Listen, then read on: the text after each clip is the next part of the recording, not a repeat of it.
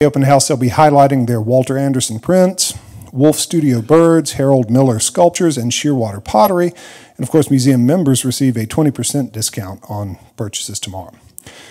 Next Tuesday, from 9 a.m. to 1 p.m. here at the museums, members of the Mississippi Band of Choctaw Indians will demonstrate traditional beadwork and basket weaving, dance, and stickball in celebration of Native American Heritage Month. Then at 6 p.m. next Thursday, the Mississippi Civil Rights Museum will have the last Under the Light program of 2019, this one focusing on the museum's final gallery, Where Do We Go From Here? And mark your calendars for this year's Christmas by Candlelight Tour, which will be held Friday, December 6th, from 4:30 to 8 p.m., a come-and-go open house at the Governor's Mansion, Old Capitol Museum, State Capitol, Manship House Museum, Welty House, Winter Building, and of course these museums. There'll be free transportation running between them all, or you can drive yourself, come and go. It's a great holiday event. It's a great way to kick off the season. And then please join us next Wednesday when we close our 2019 season of History is Lunch with a look at the history of the Southeastern Conference and Jackson, which became its first corporate home in 1940 under Commissioner and former Mississippi Governor Mike Connor. Journalist Rick Cleveland will moderate a panel that will include SEC Commissioner Greg Sankey, former Mississippi State University Athletic Director Larry Templeton, current MSU Athletic Director John Cohen, and others. All are also invited to attend the unveiling of a new state historical marker at the Standard Life Building at 10:30 that same morning. Today, though, we are delighted to have Todd Sanders to present William Nichols, Mississippi's Capitol Architect. I've known Todd since our freshman year at Mississippi State University in 1986, and I was relying on that long friendship when I asked him to step in when the governor's schedule prevented him from appearing to discuss the new book by University Press on the governor's mansion. We'll have that program in the spring with the governor and first lady, but today we'll look at the designer of the governor's mansion, architect William Nichols, and Todd is the co-author with Paul Hardencap of the book The Architecture of William Nichols, Building the Antebellum South in North Carolina, Alabama, and Mississippi. Todd Sanders is a native of Corinth. He earned a BA in history and an MS in architectural history from Mississippi State University. A longtime employee of the Mississippi Department of Archives and History in the Historic Preservation Division, Sanders is now liaison between MDAH and the Environmental Division of the Mississippi Department of Transportation. He is the author of Jackson's North State Street and the aforementioned biography of William Nichols. Help me welcome Todd Sanders.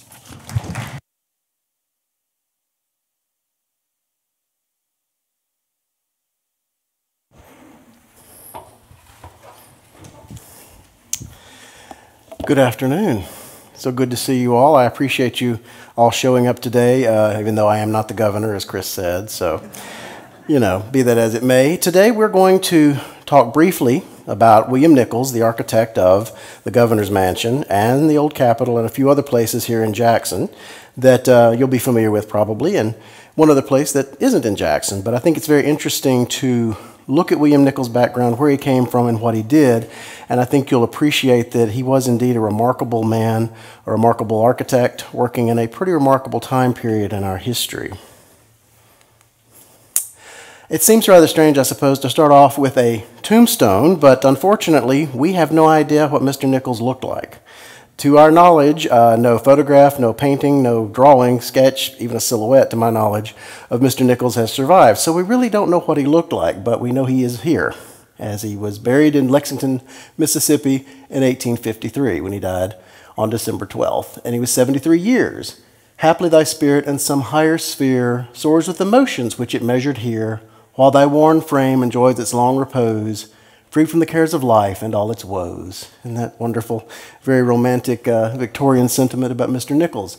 But it's interesting to start out with, he was a native of Bath, England, where he started and where he was born, obviously in 1780, into a family of cabinet makers, carpenters, builders, all that sort of thing. And he learned his trade as a designer and a cabinet maker there, and came to North Carolina in 1800, arrived there, and as so many people did, coming from Europe to the New World, they were able to basically, be what they wanted to be. And in the case of Mr. Nichols, who had some talent, some training, some skill, which was certainly in short supply in the young United States when it came to architecture, he was able to fairly quickly become a well-known architect, and actually within a few years was known as an architect and became the state architect first of North Carolina, and we'll see what he did there. Like Benjamin Latrobe, who was from England and arrived about the same time as Mr. Nichols. Mr. Latrobe ended up being the architect responsible for the rebuilding of the U.S. Capitol building after it was burned during the War of 1812, as well as the rebuilding of the White House. Mr. Nichols, on a much smaller, more provincial scale, did very similar things to Mr. Latrobe, and Mr. Nichols was able to practice his entire career as a paid architect, which again at the time was pretty unusual. The profession of architect, as we know it and understand it today, was really a late 19th century development. In the early 19th century and before, architects apprenticed to builders, cabinet makers, what have you, and learned the design trade and the building trade through that, and then could basically call themselves architect. And many times, if you look through census records and other things, people will start out one year as a carpenter, and the next census record they're an architect, and maybe they're a builder or a carpenter again by the next census. So it was a little more loose than we'd be used to today. But he started his career in North Carolina, and very interesting, worked his way up, made a lot of good connections, which Mr. Nichols was very good at politicking, as they say, meeting prominent individuals, getting jobs from them, and working his way up. And that's essentially what happened in North Carolina. In the upper left-hand photograph here is a drawing of about 1811 of the 1794 North Carolina State House in Raleigh. That was basically kind of a glorified courthouse. It wasn't really what we would expect a state capitol to look like. And honestly, at this early date, nobody really knew what a state capitol building was supposed to look like. That was still kind of up in the air. Mr. Nichols obviously was familiar with what Mr. Latrobe had done in Washington with the Capitol building there, and found an opportunity to sell his services to the state of North Carolina, and in so doing, by remodeling and enlarging this small building here into this very grand neoclassical Capitol building. This is what prompted the remodeling and enlarging of the older building. There were already some complaints that it was small and not very dignified, and something more appropriate was needed for the state of North Carolina. Well, in 1815, the legislature had paid Antonio Canova, a famous Italian sculptor, to produce a sculpture of our first president, George Washington, that was then to sit in the Capitol building in North Carolina, in Raleigh. And of course, there was no suitable place in the smaller, earlier building, so Mr. Nichols said, hey, let's expand it. Let's build a rotunda. Let's build new wings. Let's make it a much grander building. And he did. And unfortunately, Mr. Nichols spent more than he told them he would spend, and had all those problems that followed him throughout his entire career. And as he came west, the same problems followed him. He was a brilliant designer, had wonderful vision, but unfortunately, he let his budgets get away from him, and it caused issues. Also in North Carolina, he was one of the first architects to be involved with the design and expansion of a college campus. And this is his design for Garrard Hall Chapel there at the University of North Carolina. He had been hired to design some new buildings and really kind of redesign and reorient the college campus. The plan was that this building would face south towards some undeveloped land, and the college campus would grow in that direction. For a variety of reasons, it didn't happen at the time, so this impressive Ionic portico ended up facing off into the woods for a long time until it eventually, by the end of the 19th century, had been removed because it was a hazard. But this was Mr. Nichols' complete from the ground up design for a chapel or assembly building at the University of North Carolina in conjunction with some other planning he was doing to redesign the campus there. And twice more in his career, he would design, in two other cases though, in Alabama and Mississippi, from the ground up, a college campus, a college university. So again, we see a man who, in the early 19th century, becoming one of the few in this country to design state capitol buildings as well as college campuses. There just weren't that many architects who had done such. Interesting, before I move on, the book that Paul Capp wrote and I helped him write, this building was where he was, as he says, first reacquainted with William Nichols. Paul grew up in Jackson. He was familiar with the old Capitol and the governor's mansion, but I guess he kind of forgot about it, like so many people forgot about William Nichols over the years. But when he was in North Carolina and got the position to restore this building, he was reacquainted with William Nichols. So this job led to him wanting to write the biography on William Nichols, which led to my involvement, which is what you have today. So that building is important and special to Paul for that respect, and to me as well. Well, by the late 1820s, Mr. Nichols, as so many people had done in the older states along the East Coast, were moving west as the states of Alabama and Mississippi were open to settlement. All this virgin land, all this wonderful land for agriculture opened up. People moved west. Apparently, some folks in North Carolina referred to it as Alabama fever. People just pick it up and going west. Well, so did Mr. Nichols. And he arrived in Tuscaloosa, which was the state capital of Alabama at the time, in 1827, and pretty soon became state architect of Alabama, designed their first state capitol there in Tuscaloosa. Now, it's interesting to think this was 1827. Mr. Nichols was 47, which for the 19th century is not a young person. But he still had another 20 plus years to go. So he was a pretty stout individual. But this was his design for the state capitol there in Tuscaloosa. And we'll see that in a minute. You can see the ground floor was rusticated stone with arcaded window openings. Instead of actually having an open portico here, we have an enclosed portico, sort of a pseudo-portico there, a shallow dome with a cupola, and some more Roman architectural elements than Greek Revival that we'll see later. So we see him taking, and we'll see this slide in a minute, his ideas that he developed at the North Carolina State Capitol, and then here from the ground up builds a brand new capitol in Tuscaloosa and a brand new city on the Alabama River in a brand new state. This is an interior of the House of Representatives in the Tuscaloosa Capitol that he designed, and you can see wonderful Ionic columns around the backside. It's very interesting how much he enjoyed the Ionic order. He uses it throughout his career, which is very interesting. It's not the most elaborate or grandest of the Greek or Roman orders, but it isn't the simplest either. It's kind of like in the middle, and it does make for a very dignified, very elegant composition. For those of you that may obviously know that Tuscaloosa is not the state capital of Alabama, they moved to Montgomery in the 1840s, I believe it was, and this building was abandoned, became a school, and eventually in 1923 succumbed to an electrical fire and burned to the ground, so it's gone.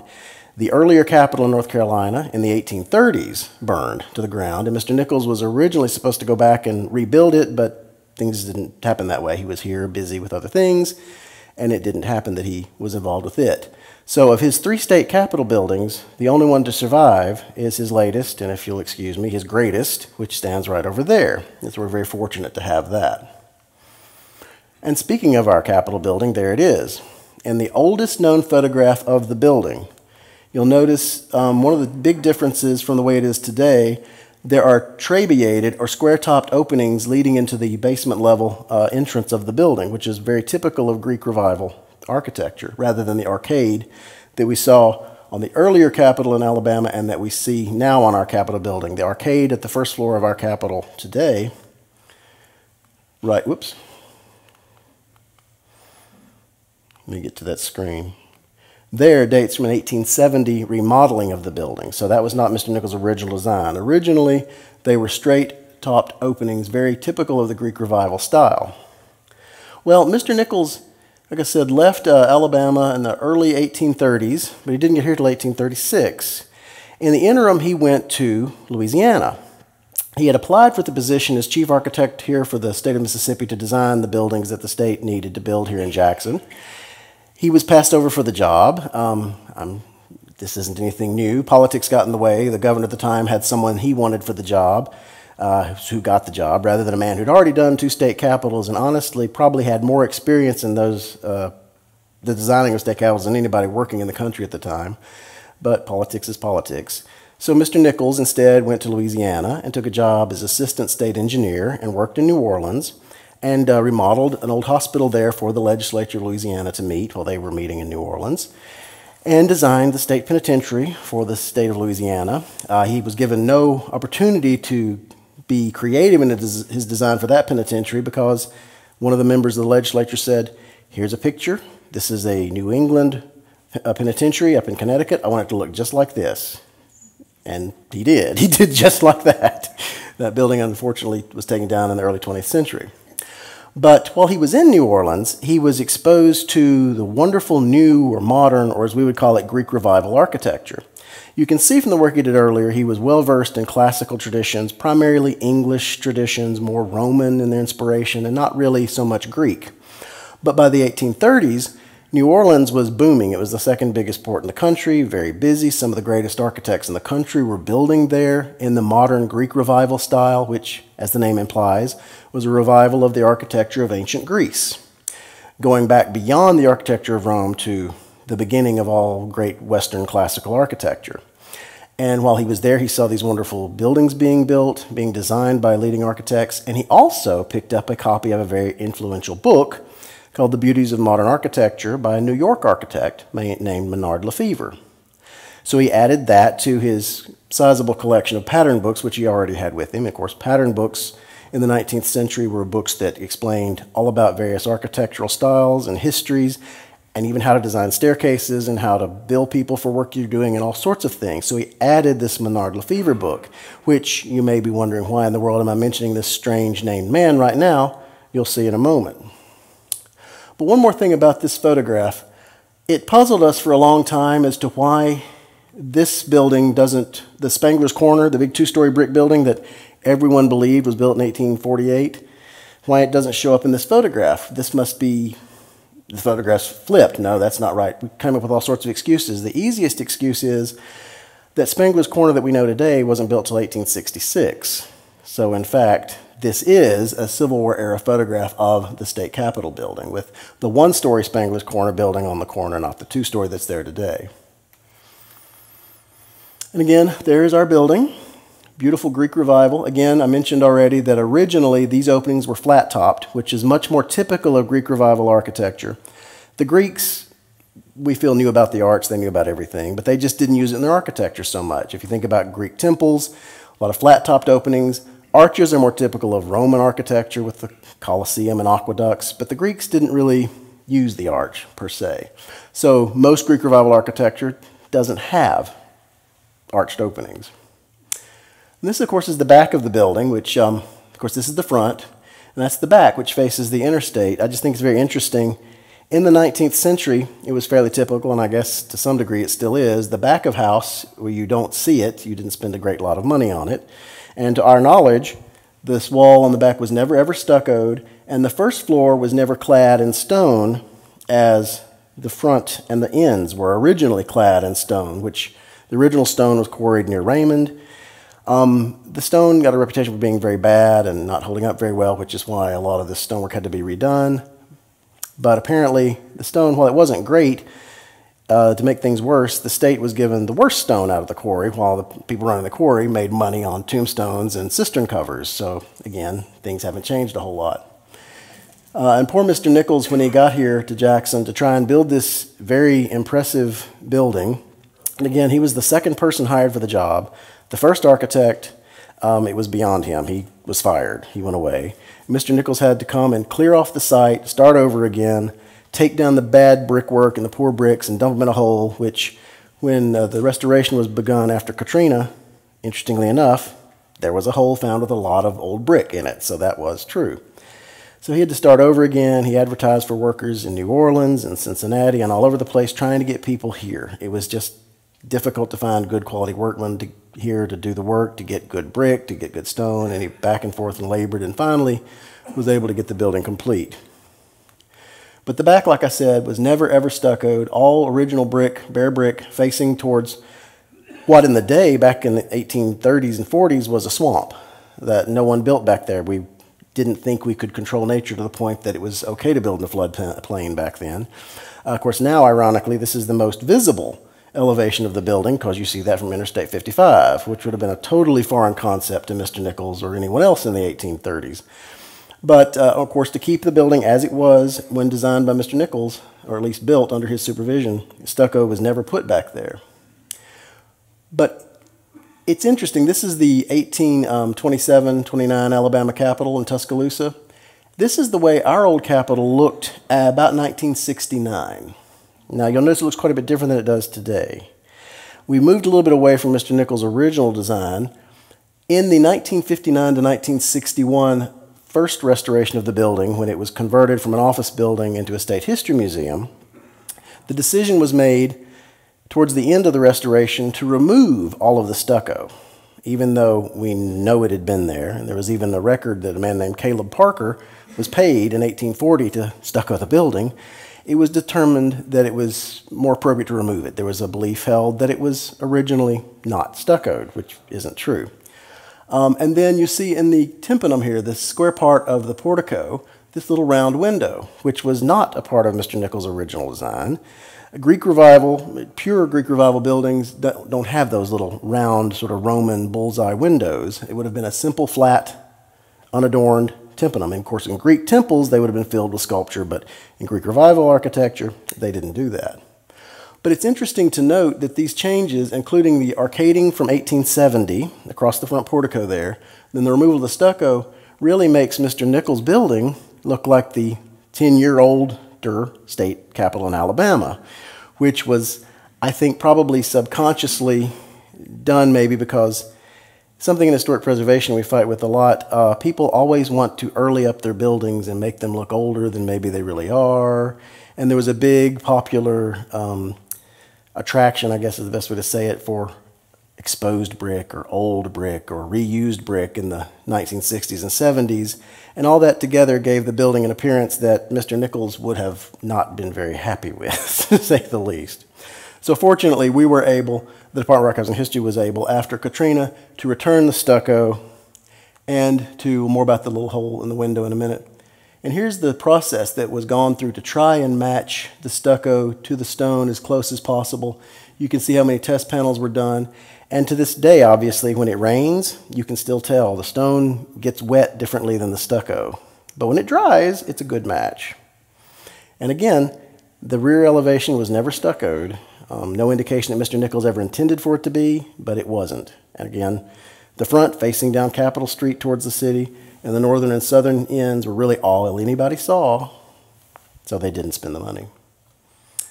And back a little more about this window. You see, this is how it looks today, restored to the way it looked in the 19th century when it was the state capitol. There was no window or not even a clock, even though it is believed that the hole was cut here at some point, and this is a very early photograph of the building, late 19th century, that shows something there.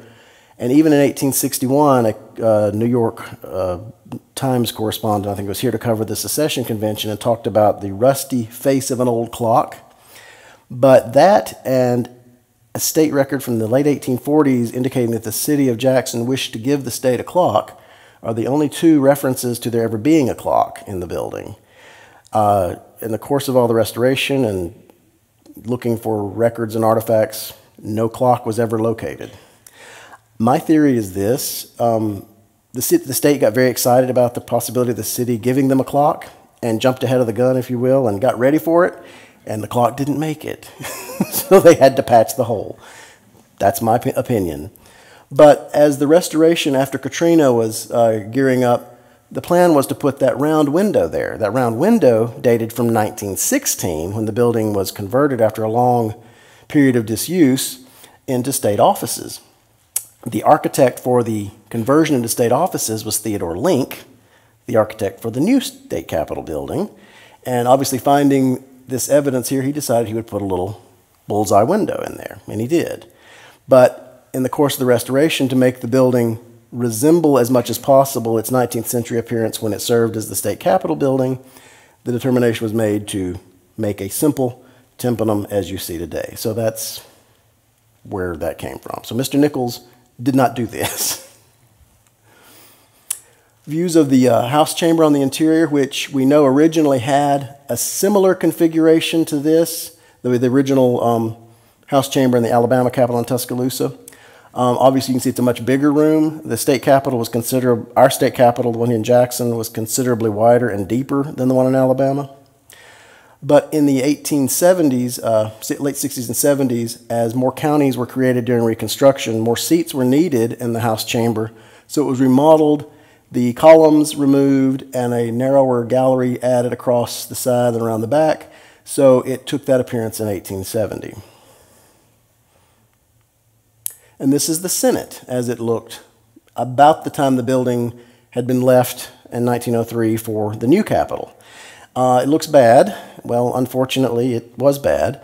Mr. Nichols was a very talented designer. He had beautiful ideas, great concepts. They were beautiful buildings, but his roofs leaked, which, you know, isn't that uncommon with great architects. They don't often understand sometimes the mechanics of how a building should operate.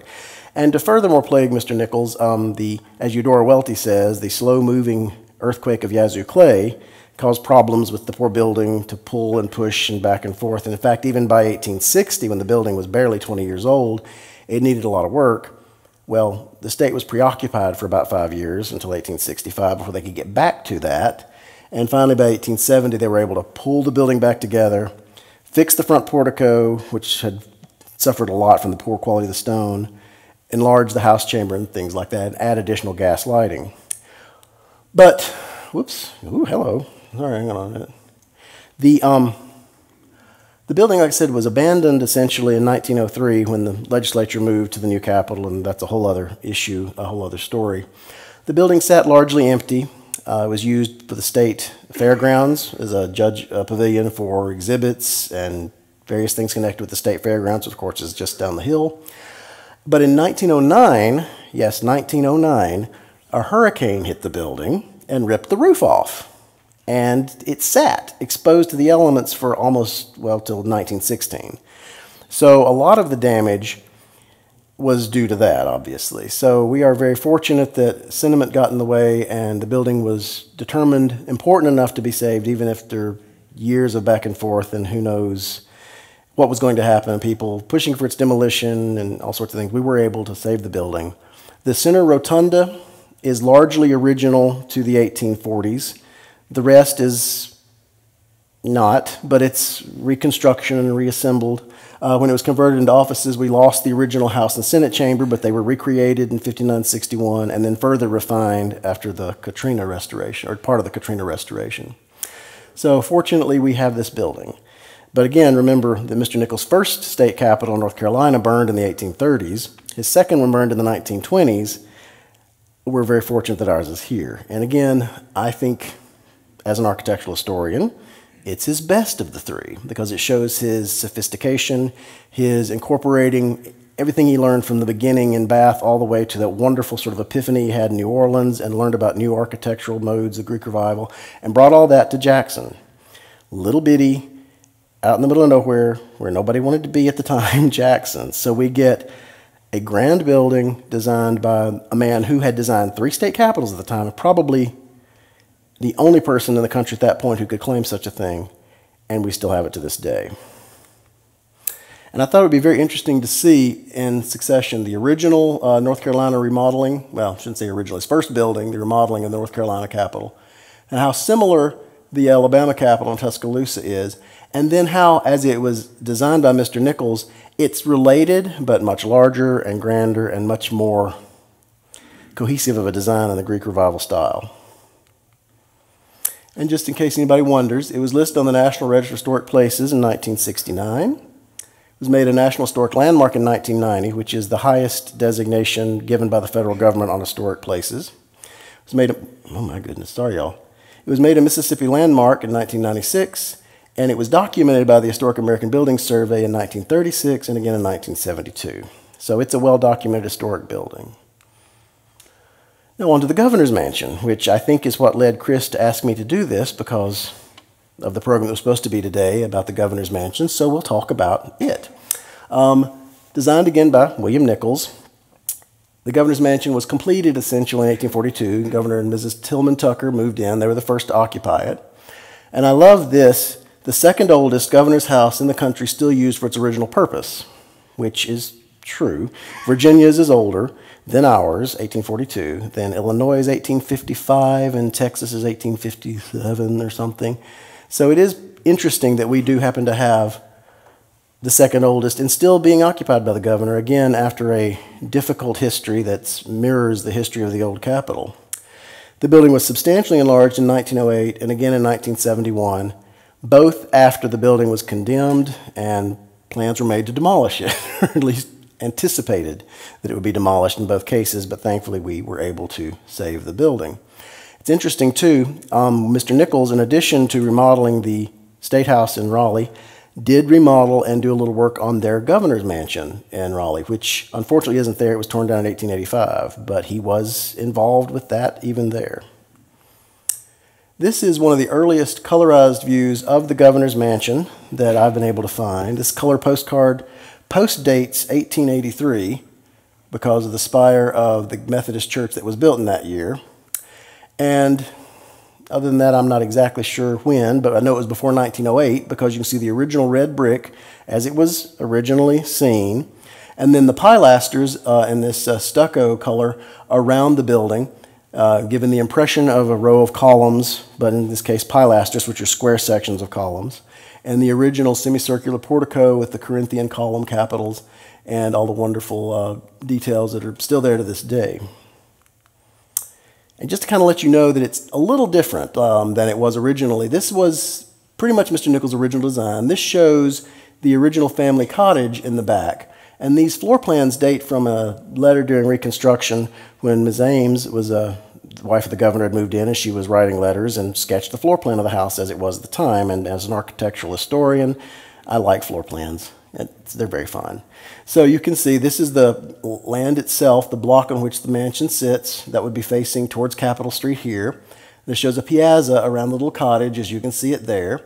And then the cookhouse and the garden and the storehouses all to the side over there. The basement had a kitchen, as well as coal rooms, wood rooms, and other storage facilities. And the back stair at the time went up into the first floor with the dining room. That's been removed.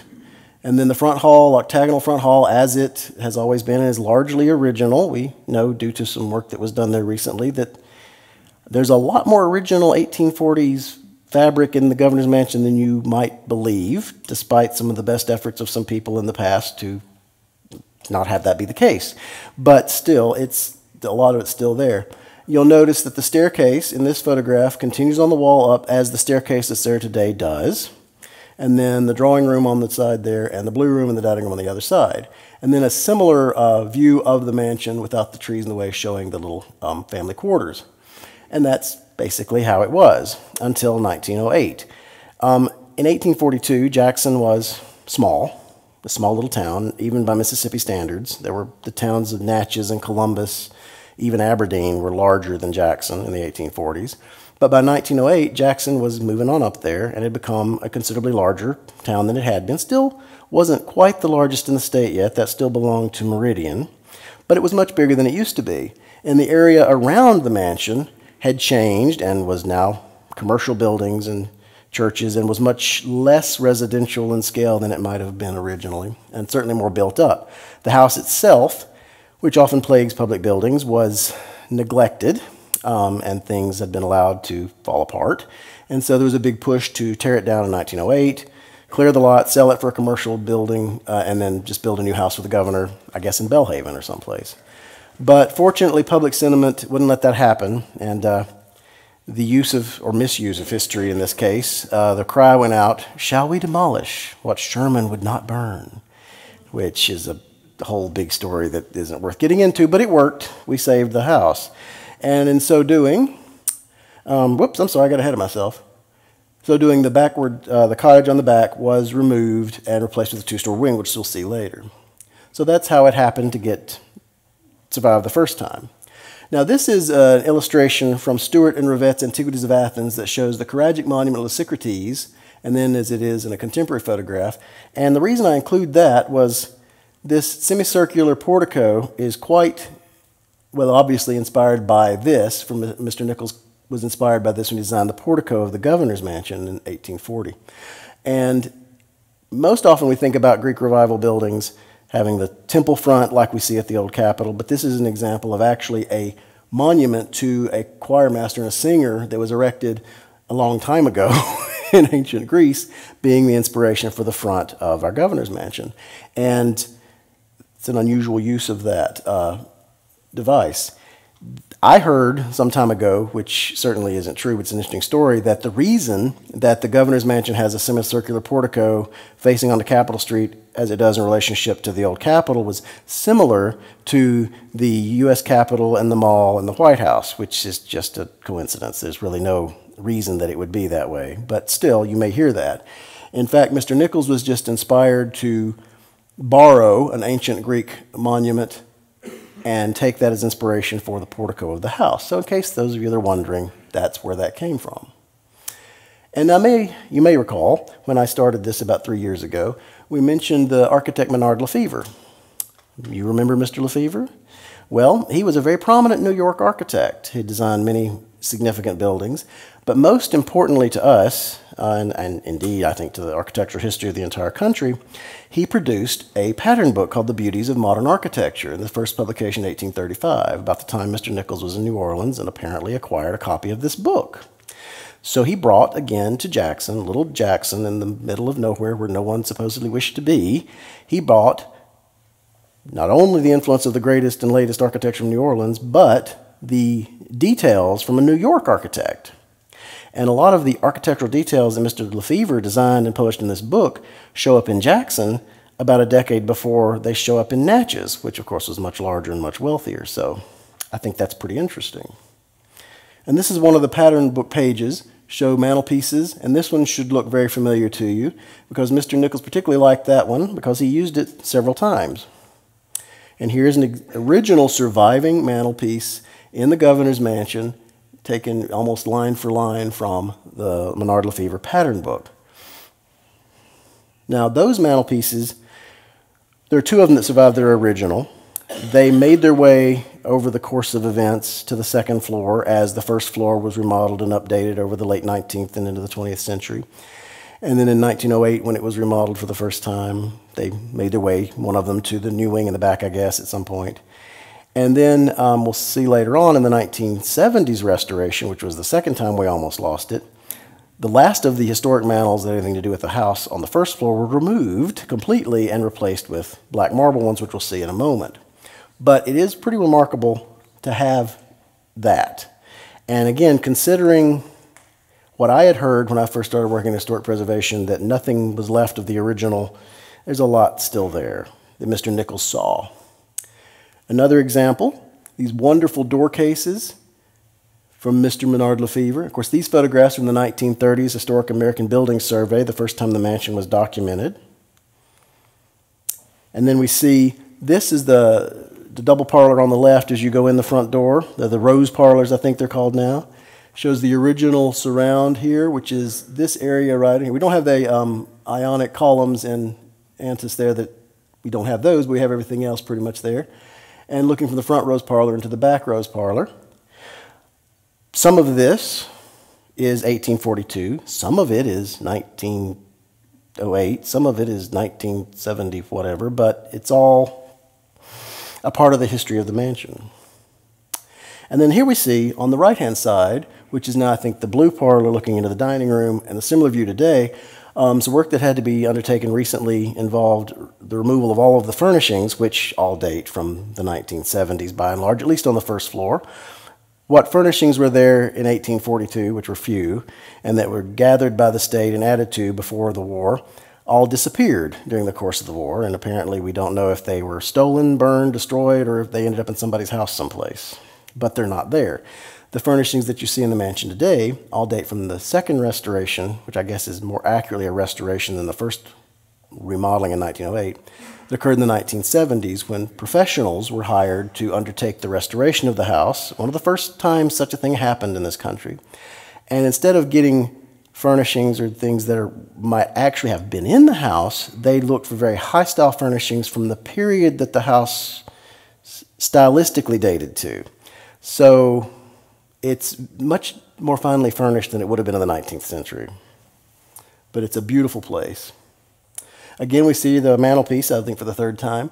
These are the original balcony doors that are, I believe, original to 1842. That they've survived all this time is remarkable. It's on the second floor, looking out into the original Corinthian columns, capitals, and everything on the front portico there. This is the 1908 wing on the back. You remember the earlier postcard that showed the little cottage, which was really just 4 rooms. And obviously the needs of the family and all had grown considerably. And in 1908, they tore down the cottage, built this 2-story brick addition of yellow brick, and then covered the original 19th century brickwork with a thin yellow pressed brick to make it all tie in. So the governor's mansion from 1908 to about 1940 was yellow. Interesting. It was painted white in 1940 and it has remained since then.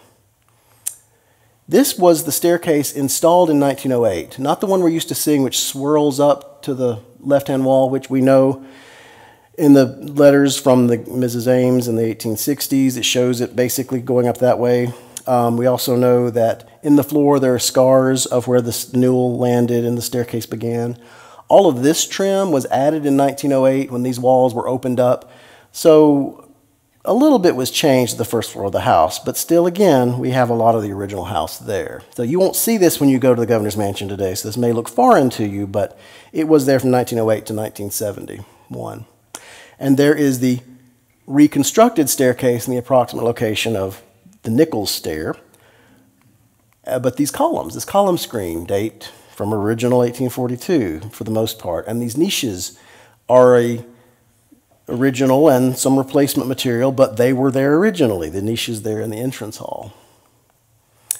And this little interesting niche was added in the 1970s. Originally, there was a large window on the landing that looked out over the roof of the little cottage, but when that came down in 1908, obviously you have a building right there, so they did something different with the staircase there, and then in the 1970s, they replaced that effect with this little niche. So that's not original. And the famous black marble mantelpieces, which came from 1 or 2 houses in upstate New York, which were part of the refurbishment and redecorating of the house in the 1970s. Again, the idea being to furnish it with elements, furniture of the period of the design of the house, which means that the furniture is actually a little bit earlier than the house and it's designed considerably finer than anything that would have been there in the 1840s, but certainly stylistically and scale fits very nicely with the house, and certainly we have a history of almost 50 years of that being the way, so it's now part of the history of the house. But those 4 black marble mantels were never there in the 19th century. And the governor's mansion, listed on the National Register of Historic Places in 1969, one of the earliest listings on the National Register, along with the Old Capitol. On March 1976, it was made a contributing element in the Smith Park National Register Historic District, so it's been listed twice in the National Register. A National Historic Landmark on 24th of April 1975. Mississippi Landmark May of 1986. And then it was documented 3 separate times by the Historic American Building Survey, 1936, 72, and 75. And I know I've mentioned this a couple of times. I don't know if any of you know what the Historic American Building Survey is, but briefly, it was a program begun in the 1930s in the Depression by the Roosevelt administration as a way to essentially put out-of-work architects to work documenting historic buildings around the country, with the ultimate goal of there being an architectural history for each state. That didn't happen, but we do have lots of wonderful drawings and photographs of buildings that in many cases, unfortunately, are gone. Now, another building Mr. Nichols did in Jackson, and won't see a whole lot about this, but is the Mississippi State Penitentiary, which was built in the Gothic Revival style where the new Capitol is.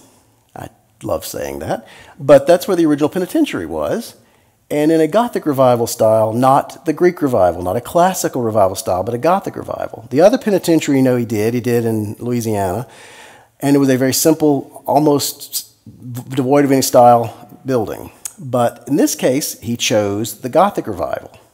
And this photograph is from the later 19th century.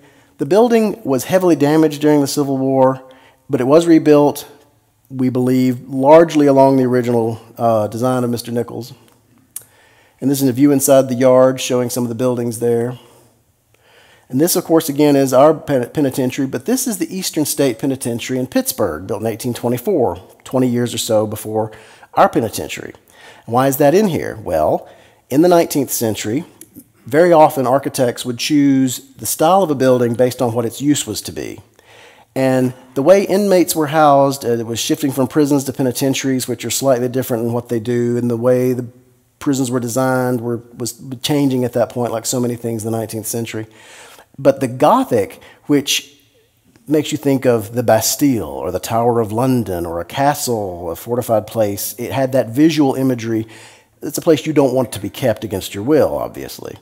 So Mr. Nichols chose that, and this was designed by another English immigrant architect, and he obviously was aware of it and designed our penitentiary in the style, which was torn down largely by 1900 when Parchman opened up in the Delta, and then the state had a big piece of property in the middle of town that was where they decided to build the current state capitol.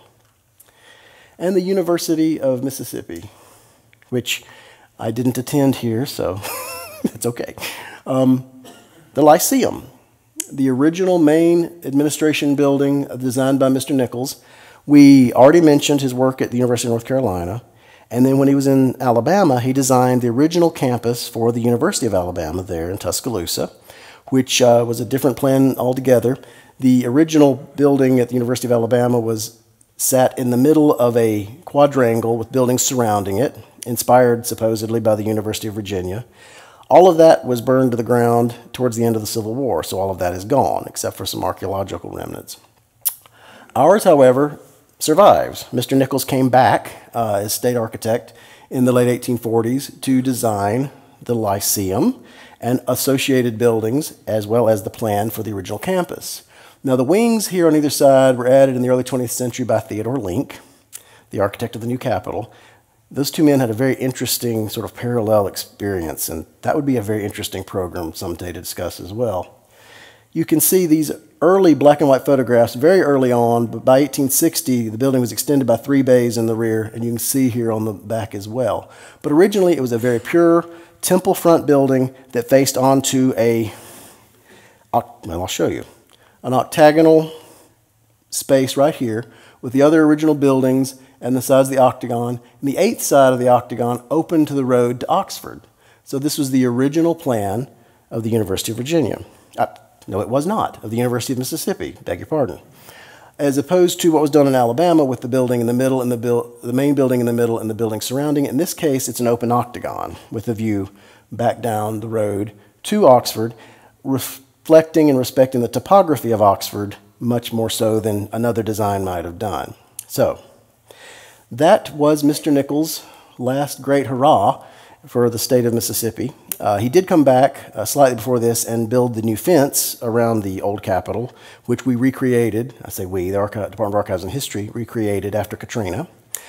And he did the Lyceum and a few other things, but before too long, he was in Lexington working on a male and female academy, a school there, which he did many schools in his career. Probably the courthouse that isn't mentioned in the book because we couldn't find any clear evidence that he in fact did it, but apparently since that time, as always happens, someone found a newspaper reference from the day that he did. But anyway, he was working in Lexington, passed away, and was buried in the Oddfellows Cemetery in 1853. So he finished his career in Mississippi and left us with some wonderful buildings and really had an influence on what state capitals really, in many people's minds, should be and ought to be, and really kind of set the pattern for that, or help set the pattern. So, that is the program on Mr. Nichols. I'll be happy to answer any questions if I can.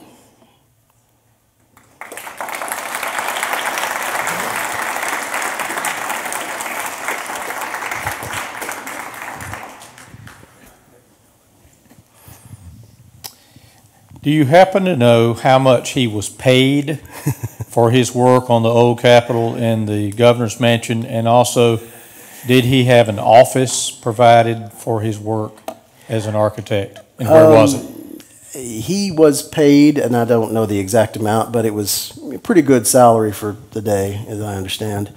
I don't know about where his office is located. I really don't.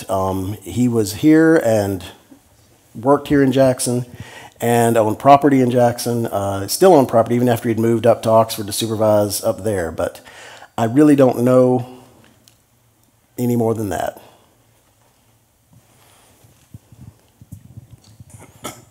Thanks. Yes, sir. My understanding is that slave owners, this is the time, of course, during slavery, so slave owners would hire their slaves to assist in the building of state capitals and state buildings and federal buildings because they had some of the skills that were required, carpentry and bricklayers and plumbers and those kind of people were slaves as well. And so slave owners would hire some of their skilled workers to engage in building these federal buildings and state buildings and so on. I'm wondering if Mr. Nichols, and of course a good example of that is the White House itself, where slaves were used considerably to assist in building of the White House. And like I said, slaves were used a lot to build other state houses and federal buildings. I'm wondering if Mr. Nichols actually used any slave or hired any slave labor to assist in his building programs. There was a variety of labor used. Some slave labor was used. There were professional white laborers that were hired as well. It was a variety, whoever he could get. Certainly, there's a different skill set needed to clear the site and lay the bricks and do all that, and then there's a different skill set for the people that did the fine finish carpentry work and such. The old Capitol was built itself over the greater part of a decade, and you had the penitentiary and the governor's mansion going on shortly after that, so it was a variety of work being done by a variety of people. And there is a small part of the preservation exhibit in the old Capitol that does specifically relate to some of those enslaved individuals that worked over there, some records that were found, in addition to the fact that Mr. Charles Manship, who owned the Manship House, did some decorative painting and graining. So there was a lot of different people involved with the construction of the buildings. On the university campus in Oxford, in addition to the Lyceum, it's my understanding there were 2 or 3 dormitories built and the chapel. The chapel still is standing. Yes. Anything else besides the Lyceum and the chapel? Not from Mr. Nichols' period. The observatory was built in the late 1850s, but Mr. Nichols had passed away at that point, and there was a different designer for that. But of his work at the campus, the Lyceum and the original configuration of that center part of the campus and the chapel were his work. Hi.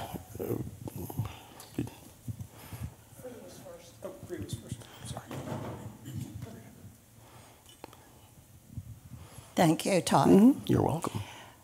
Could you talk a little bit about how these buildings, the Capitol and the Governor's Mansion, were lighted and how that changed over the years? And then I have a second question, that 1869 photograph taken from the Capitol, Yes. the old Capitol down Capitol Street. The penitentiary doesn't seem to show those turrets. So when were they added? Yeah, good question. Originally, the building would have been lit with oil lamps. All those buildings would have been oil lamps, probably originally whale oil, later candles, maybe some as well. Candles were expensive. By the late 1850s, Jackson had a gas works, which I believe was located behind where the City Hall is. And some rudimentary gas work was installed, gas lighting was installed in the old Capitol and the Governor's Mansion. In fact, some of the plasterwork was remodeled and updated in the Governor's Mansion as part of the installation of gas fixtures right before, late 1850s. Yes, the 1869 panorama does show the penitentiary from a distance, shows some of what was going on there. The penitentiary was pretty heavily damaged, like I said, during the war because it was used for military purposes. And so it was rebuilt and expanded and elaborated. In fact, there was a tower in the photograph that I showed that very clearly is an 1870s or 80s alteration. But the general concept, the overall concept of the design, Gothic, we believe, was Mr. Nichols. But it just got, like with so many things, expanded and enlarged and reworked over time. I'm curious to know how he came to be buried in Lexington, given that he was a significant architect in the capital city. And did he have a family? Yes, he did have a family. He was married at least twice. First wife passed away, he was married a second time. They had some property here in the Jackson area. In fact, after he passed away, there was a newspaper notice for his estate being settled. He was in Lexington supervising the construction of the school building and died and was buried there. Mr. Nichols is a kind of hard character to follow and understand. Like I said, he overran budgets a lot, and I think not just on public buildings, and I think he had a tendency to be involved with some scandals and things, and he managed to move around a bit, so I don't really know exactly. Yes, that's entirely possible, and that was the very end of, obviously, the very end of his career. And truthfully, by the early 1850s, he was 80, and almost 80, and 73, I guess. Sorry, I'm jumping up a little bit, but he was becoming an out-of-fashion architect too. The Greek Revival was beginning to, at least that style, beginning to wane. He was old news, so. He kind of, and there was very little in the way of an obituary around in the papers that we could find when he died. It was just kind of like he was almost forgotten that early. It feels it's kind of sad. Thank you so much for your presentation. Thank you. The buildings are beautiful. The architecture is beautiful architecture. As in New Orleans, they have the name of the road, but all of these mansions are along the street. Behind all of the mansions are were the slave quarters in order to keep the structures maintained. Is this Capitol built in the middle of nowhere at the time, or was it built near an African American or the slave community at the time? Well, that's a question that I'm not all that able to answer. I can tell you that Jackson was fairly new. It had really only been settled beginning in the very early 1820s. People had moved here, but by and large, very few. There were certainly farms and plantations out, and there were other cities and, well, that's maybe too much of a statement, towns in the county, Clinton, and other places that were more substantial where people lived. A lot of people were here just when the legislature was in session because they pretty much had to be. So I think as early as this city was 20 years old about the time the Capitol building was finished. So it wasn't a very old town. So things were still kind of, I guess, in a state of flux, being developed and being pulled together. So I don't know that there was any really established community of any sort here prior to the state building what they built here.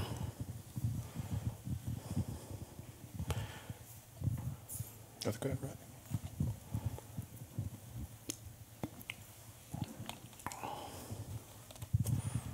Can you address the fencing around the governor's mansion and when it was extended and the wall built in the back?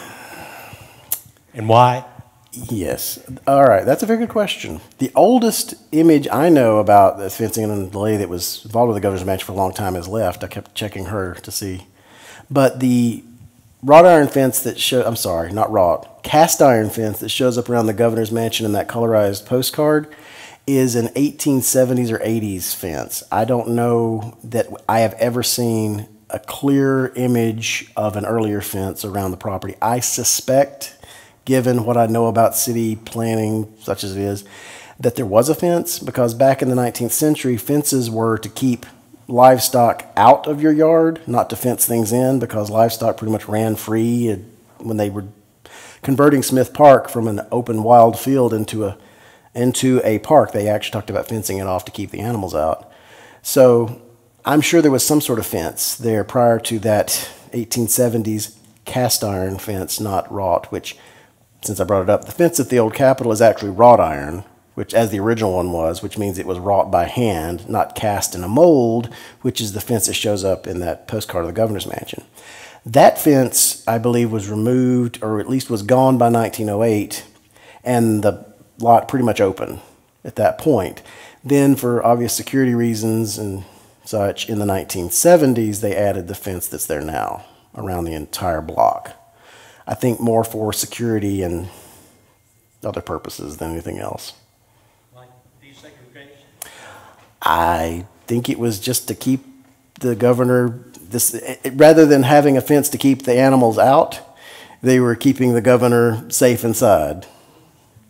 That's the only reason I know that they would have done it that way. And I think that's referenced because also in 1971 and on, when they built the new wing on the back, it was much bigger, much larger, and the way the house was used had changed a lot from 1908 even. So the governor had an office there, a more formal office there after 71. He did, I think, have some kind of office prior to, but still kind of changed, I think, the way it was used. And again, having residents in the middle of a busy downtown area, it was determined would be good to provide some sort of fencing.